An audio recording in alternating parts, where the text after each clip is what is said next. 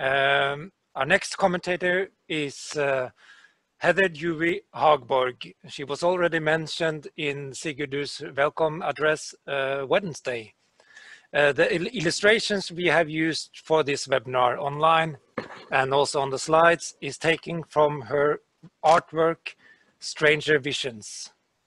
As Sigurdur mentioned, Dewey-Hagborg was invited by the Norwegian Biotechnology Board to Norway in 2013, and she held talks in both the cities of Bergen and Oslo. There she talked about imaginaries for a possible future. These open meetings got a lot of media attention and stirred debates about surveillance and genetic integrity and the like. Now, 7 years later, these methods, as we have heard, have been used in, let's say, real life. Heather, so we look forward to hear your comments today.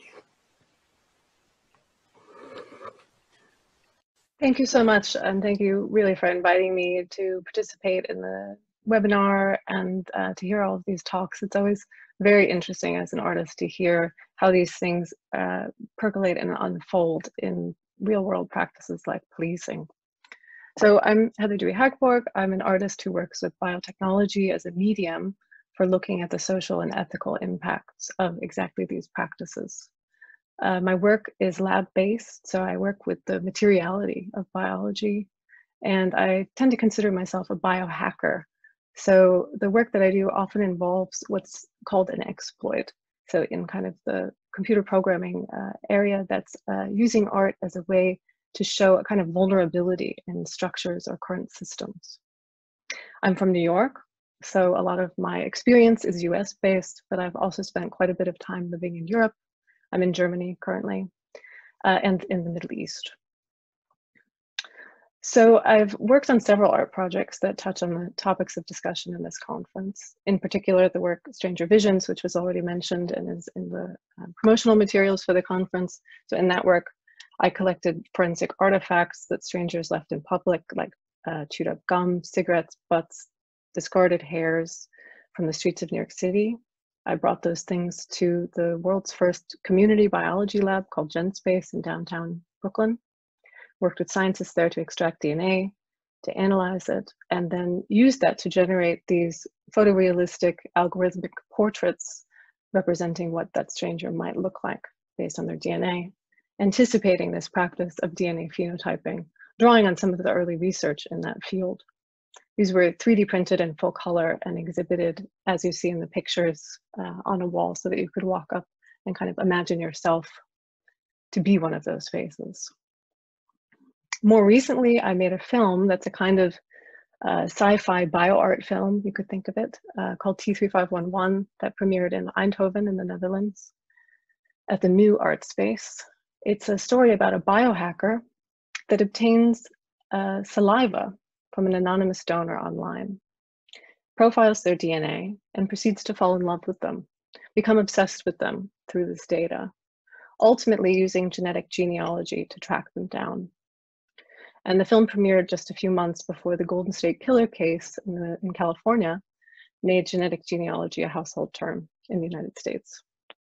So I share a bit of the background so you can understand why an artist might have anything to say really about DNA and policing. So one of the scenes of T3511, my film, is shot in the Danish National Biobank in Copenhagen, a giant robotic freezer where I found myself surrounded by blood samples from every baby born in Denmark since 1982. And each sample has a unique ID, which connects it to the individual that the blood came from, to their data, potentially to their medical records as well.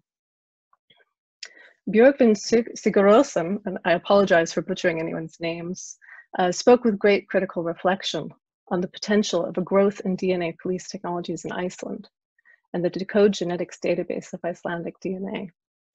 And I think his talk captured really beautifully the feeling that I had standing in this biobank freezer, that there was so much information surrounding me, and this could be used for so many things, that there was a population that had invested such tremendous trust into the government, and what an incredible responsibility that really is. A brief note on phenotyping, and I'd love to get into that in much more depth. I think we should really talk about what ancestry means and how it's used in the context of policing in particular. But I just want to point to Thomas Berg's discussion of eye color and use that as an index for thinking more generally about complex traits. So eye color is really one of the simplest things to predict, and yet, as Berg notes, it's only correctly predicted in about 63% of the time in the limited Northern European population. And he says that what is challenging is predicting people who have something in between blue and brown eyes, an admittedly common occurrence. So when it comes to ancestry, we're all mixtures, we're all migrants, and the concept of purity is deeply problematic. So I encourage you in thinking about whether to utilize DNA phenotyping to look at the results themselves and think of the accuracy issues around eye color alone, which is very intuitive to grasp, as representative of issues with the technology more generally. And one final point to consider. Recently, we've seen the backlash against big tech as people become more and more aware of how their data is actually used by companies like Facebook and Google. The critical regulatory approach that is finally emerging around data, and more recently AI, gives us a glimpse of how we should consider approaching DNA technologies which are still in their infancy. Rather than storming ahead and using whatever technology is at our disposal to fight crime, we should think carefully about the consequences of databasing and biobanking and the invasiveness of DNA, this most personal of data, for future generations. We have an opportunity not to make the same mistakes that were made with purely digital technologies with biotechnologies. And so I urge you to consider the possibility that what we need is more regulation and less emergent technology in the field of policing that is so incredibly vital and where people are so incredibly vulnerable. Thank you. Thank you so much, Heather, for your comments.